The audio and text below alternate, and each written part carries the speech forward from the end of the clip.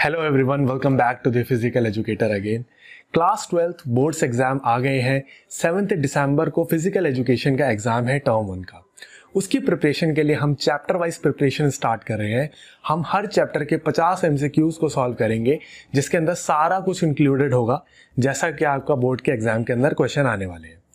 ठीक है, उन प्रिपरेशन से हमारा बोर्ड के एग्जाम के प्रिपरेशन और ज़्यादा अच्छी मजबूत हो पाएगी। जैसे ही ये सीरीज खत्म होगा, उसके बाद एज अ टेस्ट की फॉर्म में जैसे सैम्पल पेपर हम सॉल्व करते हैं, उसी तरीके से हम एक और वीडियो की सीरीज लेके आएंगे, जिसके अंदर हम 3 MCQ सैम्पल पेपर को सॉल्व करेंगे। और एट द एंड 6 दिसंबर को जब आप मैथ्स का पेपर देके घर आओगे, कुछ टाइम बाद हम एक लाइव सेशन करेंगे, जिसके अंदर आपके सारे डाउट्स को हम क्लियर करेंगे। सो चलिए स्टार्ट करते हैं अपने फिजिकल एजुकेशन की प्रिपरेशन द फिजिकल एजुकेटर के साथ। तो चलिए शुरू करते हैं अपना चैप्टर नंबर 5, जिसका नाम है children and women in sports. तो सबसे पहला क्वेश्चन आता है हमारे पास, which type of motor development take place in skeleton of the body. हमारा कौन सा मोटर डेवलपमेंट जो है वो होता है स्केलेटन के अंदर। आपके अंदर फर्स्ट ऑप्शन है ग्रॉस मोटर डेवलपमेंट, सेकंड आता है फाइन मोटर डेवलपमेंट, थर्ड है हाई मोटर डेवलपमेंट और फोर्थ ऑप्शन है small motor development. Question number 2 है हमारे पास, the first stage of motor development in a child is. जो पहला स्टेज होता है मोटर डेवलपमेंट का, उसको क्या बोला जाता है? तो आपके ऑप्शंस है अर्ली चाइल्डहुड स्टेट, इन्फेंटहुड या एडोलसेंस या अडल्टहुड। थर्ड आता है आपके पास question number, the third stage of motor development in a child is between the edges of dash years and dash years. Third stage कब आता है, कौन से ईयर्स के अंदर? तो आपके ऑप्शंस है इसके अंदर 12 years and 16 years, 2 years and 6 years, 1 year and 2 year और none of these. Fourth question आपके पास आता है, fine motor development uses dash muscles for carrying out dash activities. तो फाइन मोटर सेल्स के अंदर क्या, मोटर डेवलपमेंट के अंदर क्या होगा? स्मॉलर मसल्स और posture and balance maintenance activities, या आपके पास है larger muscle and posture and balance maintenance activities, या आपके पास है larger muscles and precise activities या smaller muscles and precise activities. कौन सा होना चाहिए फाइन मोटर डेवलपमेंट के लिए? नेक्स्ट आता है हमारे पास question number 5, which one of the following is a factor of influencing motor development of a child. यानी ऐसे इनमें से कौन सा ऐसा फैक्टर है जो चाइल्ड की मोटर डेवलपमेंट के अंदर बहुत ज्यादा इन्फ्लुएंशियल रोल निभाएगा? तो आपके ऑप्शन है सेंसरी इंटीग्रेशन, सेकंड आता है मसल टोन, थर्ड ऑप्शन है कॉन्फिडेंस और फोर्थ ऑप्शन है इंड्योरेंस। क्वेश्चन नंबर 6 जो कि है dash affecting motor development in is also known as heredity factor. ठीक है, इनमें से कौन से को हेरिडिटी फैक्टर हम बोलेंगे? तो आपके ऑप्शन है न्यूट्रिशनल फैक्टर या इंड्योरेंस फैक्टर या जेनेटिक फैक्टर या इन्वायरमेंटल फैक्टर। क्वेश्चन नंबर 7 हमारे पास आता है, which one of the following factor is और are responsible for the motor development. Motor development के अंदर इनमें से कौन सा पोर्शन जो है वो रिस्पॉन्सिबल है? तो आपके ऑप्शन है जेनेटिक फैक्टर या इन्वायरमेंटल फैक्टर या फूड एंड न्यूट्रिशन या all of the above. Question number 8, which of the following activities is related to fine motor development. इनमें से कौन सी ऐसी एक्टिविटी है जो कि फाइन मोटर डेवलपमेंट के अंदर हमारा रिलेट करेगा? आपके ऑप्शन है स्पीकिंग या रनिंग या हॉपिंग या स्विमिंग। क्वेश्चन नंबर 9 हमारे पास आता है, ball handling is an activity that start in a child in the developmental stage called. यानी बॉल हैंडलिंग एक्टिविटीज कब करने लगेगा बच्चा, कौन से स्टेज के अंदर? तो आपके ऑप्शन है इन्फेंटहुड के अंदर, सेकंड ऑप्शन है अर्ली चाइल्डहुड के अंदर, थर्ड ऑप्शन है मिडिल चाइल्डहुड के अंदर और फोर्थ ऑप्शन आता है लेटर चाइल्डहुड के अंदर या लेट चाइल्डहुड के अंदर। Question number 10, in which of the following age group children start to learn values of their societies. Societies की वैल्यूज को लर्न करना है, कौन से स्टेज के अंदर होगा? आपके ऑप्शन है 13 to 18 ईयर्स के बीच में या 2 to 5 ईयर्स के बीच में, 18 to 24 ईयर्स के बीच में या 7 to 12 ईयर्स के बीच में। अगर आपको ज़्यादा टाइम लग रहा है, मैं बहुत ज़्यादा स्पीड में बोल रहा हूँ, तो आप वीडियो को पॉज करके थोड़ा सोच के अपने ऑप्शन को सही से चुनिए और लास्ट में अपना स्कोर को ज़रूर कमेंट सेक्शन के अंदर मेंशन करिए ताकि मुझे पता चल पाए आपकी तैयारी कैसे जा रही है। ओके, नेक्स्ट बढ़ते हैं अपने क्वेश्चन नंबर 11 पे, जो कि बोलता है the traditional period between childhood and adulthood is called. जो ट्रेडिशनल पीरियड होता था चाइल्डहुड और अडल्टहुड का, उसको क्या बोलते थे? क्या हम उसको सेंसेसीन बोलते थे, या एडोलसेंस बोलते थे, या अर्ली चाइल्डहुड बोलते थे, या इन्फेंटहुड बोलते थे? Question number 12. Exercise to develop movement skill like jumping, hopping, throwing, catching prescribed for child in. कब बोला जाएगा करो? इन्फेंटहुड के अंदर बोलेंगे हम उसको करो, या अर्ली चाइल्डहुड के अंदर, या एडोलसेंस के अंदर, या ऑल ऑफ दीज, कभी भी बोल सकते हैं। नेक्स्ट आता है हमारे पास exercise two develop gross motor skills like head control, अपने सिर को कंट्रोल करना, या सिटिंग करना कि किस तरीके से हम अच्छी तरीके से बैठा जाए। ये कब प्रिस्क्राइब करना चाहिए, हम उसको कब बोले कि कब कर सकते हो आप ये? तो आपके ऑप्शन है इन्फेंट्स को बोला जाए, या अडल्टहुड को बोला जाए, या एडोलसेंस के टाइम पे हम उनको सजेस्ट कर सकते हैं, या फीमेल स्पोर्ट्स पर्सन को ही करना है। नेक्स्ट आता है क्वेश्चन नंबर 14, जो कि बोलता है the second stage of motor development in a child is between the edges of. Second जो स्टेज होता है वो कब होगा, कितने साल में? तो आपके ऑप्शन है 12 से 16 साल के बीच में, या 2 से 6 साल के बीच में, या 1 से 2 साल के बीच में, या 7 से 12 साल के बीच में। तो आपको ये सब चीजें याद रखनी है। Okay, question number 15, which one of the following exercise will be the most appropriate for 11 year old child. 11 साल के बच्चे के लिए सबसे अप्रोप्रिएट एक्सरसाइज क्या होगा? ट्विस्टिंग करना, या साइकिलिंग करना, या पुलिंग करना, या हाई इंटेंसिटी के आउटडोर स्पोर्ट खेलो। ठीक है।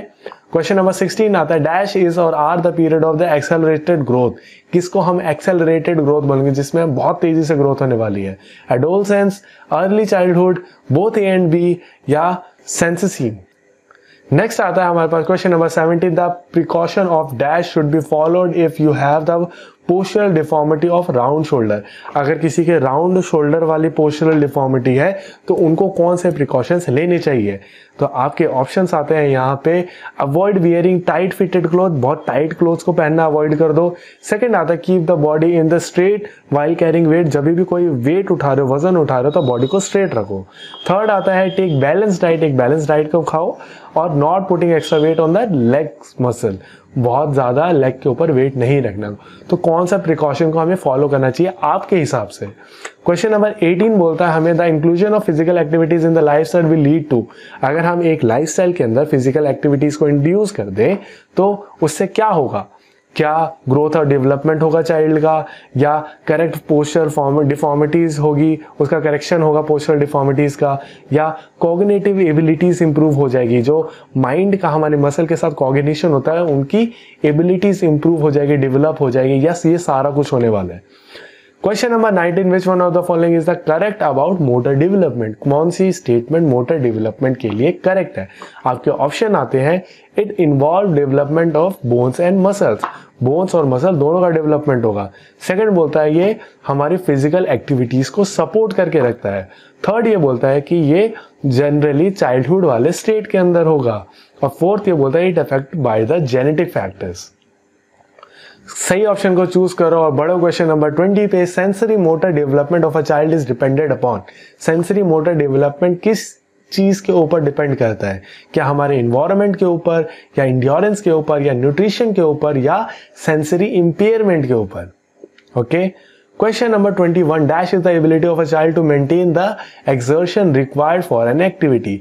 एक एक्टिविटी को करने के लिए कितना एक्सर्शन चाहिए, ये कौन सी एबिलिटी बताएगा? क्या हमारी स्ट्रेंथ बताएगा, या फ्लेक्सिबिलिटी बताएगा, या स्टेमिना बताएगा, या इंड्योरेंस बताएगा? क्वेश्चन नंबर 22, इन बो लेग्स देयर इज और आर। बो लेग्स के अंदर क्या होगा? वाइड गैप होगा लेग्स के बीच में, या प्लेन फुट सोल होगा, हमारा जो तलवा होता है पैर का वो बिल्कुल प्लेन होगा, या हमारा जो नी होता है वो टकराएगा, आपस में कोलाइड करेगा, या both leg have a curve inward, यानी बोथ लेग जो होंगे उनका कर्व होगा एक इनवर्ड की तरफ। तो बो लेग्स के अंदर क्या होगा आपको बताना है। नेक्स्ट आता है abnormal curve of spine in the front is called.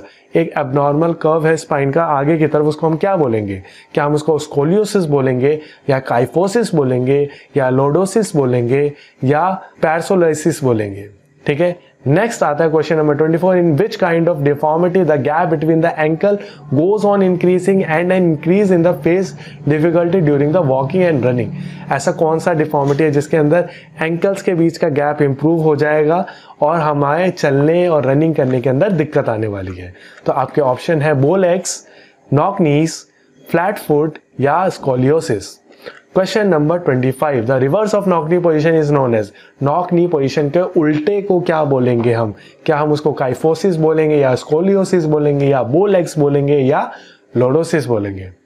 Question number 26 आता है, इन which of the following deformity there is a gap between the knees. नीज के बीच के अंदर गैप कौन सी डिफॉर्मिटी में होगा? फ्लैट फुट के अंदर, लोडोसिस के अंदर, बो लेग्स के अंदर या काइफोसिस के अंदर? नेक्स्ट है हमारे पास knock knee, flat foot and round shoulder deformity are associated with. जो knock knee, flat foot, round shoulder, ये सारी डिफॉर्मिटी है किससे जुड़ी हुई है? क्या ये हमारे स्केलेटल सिस्टम से जुड़ी हुई है या रिप्रोडक्टिव सिस्टम से या रेस्पिरेटरी सिस्टम से या हमारे नर्वस सिस्टम से? क्वेश्चन नंबर 28 आता है, how many arches are present in the foot of a human being. कितने आर्च होते हैं एक ह्यूमन बीइंग के फुट में? तो आपके ऑप्शन है 2, 4, 3 या 5। नेक्स्ट बढ़ते हैं question number 29, which one of the following physical deformity is also called as curves. Curves किसको बोला जाएगा? आपके ऑप्शन है काइफोसिस को, लोडोसिस को या स्कोलियोसिस को या नॉक नीज को। नेक्स्ट आता है हमारा question number 30, the postural deformity is not related with spine curve. ऐसे कौन से पोस्चरल डिफॉर्मिटी है जो कि स्पाइन के कर्व से रिलेट नहीं करती? काइफोसिस, स्कोलियोसिस, लोडोसिस या फ्लैट फुट। स्पाइन से कोई लेना देना नहीं है जिसका। Question number 31, in which year PT Usha performed remarkably in the 400 metre shuffle run during the Olympics. Olympics के अंदर 400 मीटर में पीटी उषा ने कब बहुत ज्यादा धुआंधार परफॉर्मेंस करी थी? क्या 1982 के अंदर, 1984 के अंदर, 1986 के अंदर या 1987 के अंदर? क्या ऐसे भी क्वेश्चंस को आपको प्रिपेयर करना है? बिल्कुल करना है, क्योंकि ये क्वेश्चंस हो सकता है आपके एग्जाम्स के अंदर आए। 32, विच sports person von bronze medal in weight lifting eight 2000 Sydney Olympics? तो आपके ऑप्शन है स्वप्ना बारमन, कर्णम मल्लेश्वरी, गीता फोगाट या पीवी संधू। नेक्स्ट आता है हमारे पास question, which Indian sports person won the box. आगे बढ़ने से पहले अगर अब तक का वीडियो आपको अच्छा लगा हो तो इस वीडियो को लाइक करें, चैनल को सब्सक्राइब करें और बेल आइकन दबाएं ताकि आपको लेटेस्ट अपडेट मिलती रहे। Boxers world boxing championship in boxing 6 times. तो आपके ऑप्शन है मैरी कॉम या सानिया नेहवाल या सरिता देवी या कविता छलाल। नेक्स्ट आता है question number 34, which of the statement given below is incorrect regarding the method to increase women participation in sports. इनमें से कौन सा स्टेटमेंट जो है वो गलत है वुमेन पार्टिसिपेशन इन स्पोर्ट्स को लेके? क्या they should be provided with good technical instruction, क्या उनको गुड टेक्निकल इंस्ट्रक्शन देनी चाहिए? या parents and teachers should motivate the girls to take part in the physical activities. Generally है ना, लड़कियों को फिजिकल एक्टिविटीज के अंदर इतना ज्यादा प्रमोट नहीं किया जाता, तो करना चाहिए क्या पेरेंट्स और टीचर को?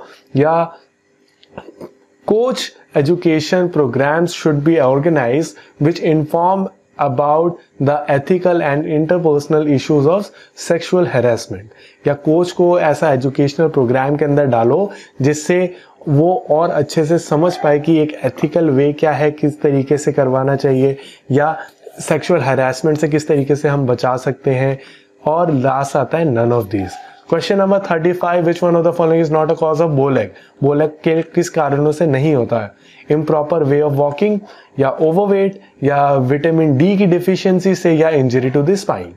नेक्स्ट आता है question number 36, what are the corrective measures for scoliosis. Scoliosis को ठीक करने के लिए क्या करेक्टिव मेजर्स को मुझे अपनाना चाहिए? आपके ऑप्शंस है परफॉर्म करूं मैं त्रिकोण आसन या जमीन के अंदर इन प्रोन पोजीशन के अंदर लेट जाऊं। प्रोन मतलब बिल्कुल सीधा, इन प्रोन मतलब पेट के बल, पीठ के बल, ठीक है। वॉक ऑन हील, हील के ऊपर वॉक करना, या both A and B. Next आता है हमारे पास, which one of the following factor is और are responsible for the less participation of women in sports. Women के कम पार्टिसिपेशन का कारण क्या है? आपके हिसाब से? Lack of sports infrastructure, women के हिसाब से स्पोर्ट का इंफ्रास्ट्रक्चर जैसा होना चाहिए वैसा नहीं है। सेकंड आता है सोशल कॉन्स्ट्रेंट्स, यानी हमारा समाज जो है वो इतना ज़्यादा सपोर्ट नहीं करता। थर्ड आता है concern for personal safety, personal safety का इशू हो जाता है लड़कियों के साथ, छेड़छाड़ हो जाती है या अच्छे से लोग ट्रीट नहीं करते, ठीक है, या हरासमेंट वाली चीज़ें हो जाती है, या all of the above. Next आता है question number 38, which one of the following method will be most appropriate for increasing the participation of women in sports?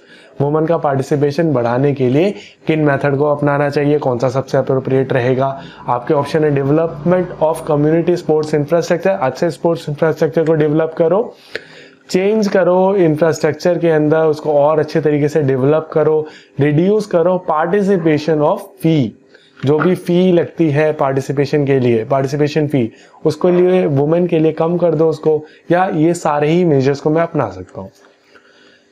Next आता है क्वेश्चन नंबर 39, जो कि एक मैच द फॉलोइंग है। आपको इस टेबल को देखो, लिस्ट 1 को और लिस्ट 2 को, जो कि आपको दिखेंगे यहाँ पे, उनको मैच करो। ए का सही ऑप्शन क्या होगा, बी का सही ऑप्शन क्या होगा, सी का क्या होगा, और इन ऑप्शन में से सही ऑप्शन को चूज करो। नेक्स्ट आता है question number 40, which one of the following figure डिप्लिक्स scoliosis? अब कुछ फोटोज दिखेगी, आपको स्कोलियोसिस को पहचानना है। आपके ऑप्शंस है ए, बी, सी और डी। किस फोटो के अंदर आपको स्कोलियोसिस दिख रहा है? नेक्स्ट बढ़ते हैं क्वेश्चन नंबर 41 पे, आइडेंटिफाई द बो leg figure from the given options. Option मिलेंगे, फोटो को पहचानो, बो लेग कौन सा है। नेक्स्ट बढ़ते हैं आगे क्वेश्चन नंबर 42 पे, अमन which of the figure represent flat foot? Photos में से पहचानो फ्लैट फुट कौन सा है। आपके ऑप्शंस हैं ए, B, C and D. Next आता है क्वेश्चन नंबर 43, जो कि एक असर्शन रीजनिंग टाइप क्वेश्चन है। असर्शन रीजनिंग टाइप के बारे में आप अच्छे से जान चुके हैं। अब असर्शन इसके अंदर बोलता है lordosis is treatable by doing भुजंग आसन एंड ताड़ासन। लोडोसिस को ठीक किया जा सकता है भुजंग आसन और ताड़ासन करके। अब इसका रीजन बोलता है दीज आसन strengthen the muscle, help in maintaining the balance of the body. ये कहते हैं कि ये आसन करने से हमारे बॉडी का जो बैलेंस है वो इंप्रूव हो जाता है, क्योंकि हमारी मसल्स स्ट्रांग हो जाती है। अब आपको चूज करना है क्या असर्शन रीजन दोनों करेक्ट स्टेटमेंट है और रीजन सही डिप्लिक्ट कर रहा है असर्शन को, या असर्शन रीजन दोनों इंडिविजुअली तो करेक्ट है लेकिन असर्शन को अच्छे से एक्सप्लेन नहीं कर पा रहा रीजन, या असर्शन ठीक है रीजन स्टेटमेंट ही गलत है, या असर्शन ही स्टेटमेंट गलत है और रीजन बिल्कुल ठीक स्टेटमेंट है। तो इन चारों ऑप्शन में से अपना ऑप्शन को चूज करो। नेक्स्ट आता है क्वेश्चन नंबर 44, असर्शन बोलता है motor development refer to the development of child's bone, muscles and his and her ability to move around. Assertion बोलता है कि मोटर डेवलपमेंट का मतलब क्या है, चाहे बच्चों की बोन्स का डेवलप होना, मसल का डेवलप होना और उसके अंदर मूवमेंट आना, यानी वो चलता कैसे है। और रीजन इसका बोलता है gross motor development involves small muscles of the body specially during the movement of fingers and hand. जो ग्रॉस मोटर डेवलपमेंट है वो कहता है कि भाई जो प्रिसाइज मूवमेंट्स होती है उसके अंदर काम आएगा। नेक्स्ट आता है हमारे पास question number 45, assertion the genetic factor that a child receives from the parents are greatly responsible for motor development. Genetic factor जो है वो बहुत बड़ा रीजन है हमारे मोटर डेवलपमेंट का, मतलब बहुत सिग्निफिकेंट रोल निभाएगा। रीजन बोलता है क्या कि adolescence is a transitional period between the child and adulthood. Adolescence क्या है, एक ट्रांजिशन है चाइल्ड से अडल्टहुड के अंदर जाने का। ओके, सही ऑप्शंस को चूज करो। बढ़ो क्वेश्चन नंबर 46 पे, in India women's participation is low, यानी वुमेन जो स्पोर्ट्स के अंदर पार्टिसिपेट करते हैं वो बहुत कम है। और रीजन इसका बोला जाता है the social outlook towards the women participation in sports is negative, यानी हमारी सोसाइटी उसको नेगेटिव तरीके से देखती है। अब सारे ऑप्शंस में से करेक्ट ऑप्शन को आपको चूज करना है। क्वेश्चन आता है अब case based study. Physical education teacher थे एसबीवी स्कूल के, उन्होंने ऑब्जर्व किया कि रवि जो है एक स्टूडेंट है क्लास 6 का और उसकी वर्टिब्रेट कॉलम के अंदर एक कर्व है, जो वो भी थोरोसिक रीजन के अंदर, थोरोसिक ऊपर वाला पोर्शन होता है, जो ऊपर वाली स्पाइन का पोर्शन होता है, नीचे होती है लंबर स्पाइन। तो थोरेसिक रीजन के अंदर एक कर्व है। ही suggest some exercises to rectify this problem. तो फिजिकल एजुकेशन टीचर ने बोला भाई इन एक्सरसाइजेस को करो तो तुम्हारी दिक्कत थोड़ी कम हो जाएगी।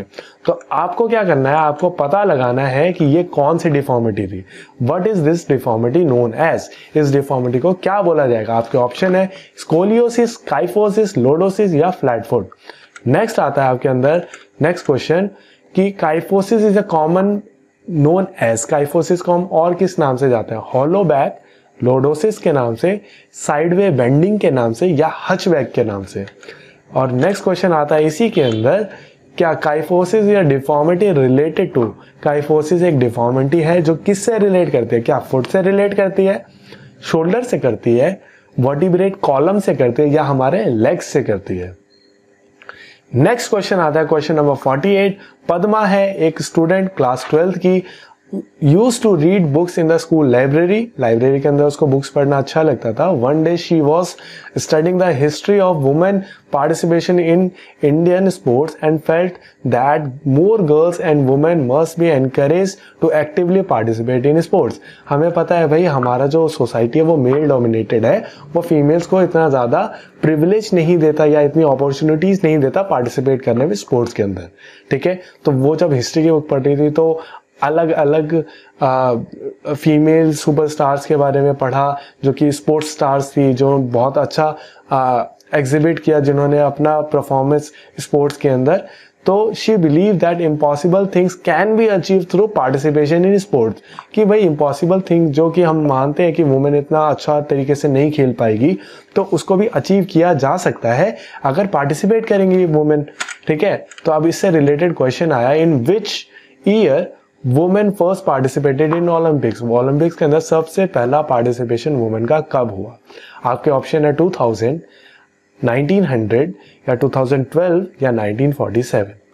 सेकेंड क्वेश्चन आता है आपका इसके अंदर, which one of the following player is associated with badminton, badminton के अंदर इनमें से कौन सी सबसे ज्यादा फेमस एथलीट है।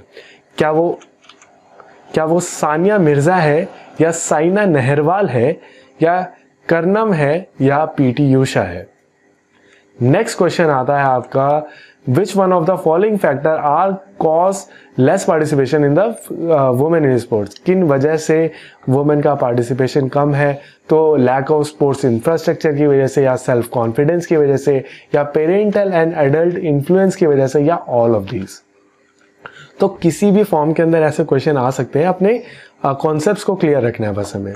नेक्स्ट क्वेश्चन आता है हमारे पास, Tushar is an adolescent which both knees touch and overlap each other in normal sitting position, because of this deformity he usually faces difficulty in walking and running. तो उसके नीज जो है वो आपस में टच होते हैं, उसको खड़े होने में दिक्कत होता है, वॉक करने में या रन करने में भी दिक्कत होता है। तो इस डिफॉर्मिटी, तुषार जो जिस डिफॉर्मिटी से सफर कर रहा है उसको क्या बोलेंगे। आपके ऑप्शन है। नेक्स्ट आता है इसी के अंदर हमारा नेक्स्ट क्वेश्चन जो कि है, एडोलसेंट जो है वो उनका एज ग्रुप क्या होता है। क्या वो 18 साल से ऊपर के बच्चों को बोलेंगे या 8 से 12 साल के बच्चों को या 3 से 7 साल के बच्चों को या 13 से 18 साल के बच्चों को। क्वेश्चन नंबर नेक्स्ट है हमारा 49 के ही अंदर next part, which one of the following is और आर द कॉजेज ऑफ नॉकनीस। नॉकनीस होने का कारण क्या है। क्या हमारे मसल्स और लिगामेंट का वीक होना उसका कारण है, विटामिन डी की कमी होना हमारा कारण है, या ओवरवेट होना कारण है, या सारे ही कारण बिल्कुल ठीक है कि भाई सारे इन किसी भी रीजंस की वजह से हो सकता है। तो बस इतना ही था इस वीडियो के अंदर। ये है आपकी आंसर्स की स्लाइड, आप अपने आंसर्स को चेक करो, अच्छे से क्रॉस चेक करो और अपना स्कोर मुझे कमेंट सेक्शन के अंदर ज़रूर बताओ। तो बस इतना ही था इस वीडियो के अंदर। नेक्स्ट वीडियो जो होगा वो होगा अगले चैप्टर के ऊपर, सो स्टे कनेक्टेड। सो ये है हमारा अपकमिंग वीडियो और आप चेक कर सकते हैं प्लेलिस्ट को। Subscribe to the channel and stay connected.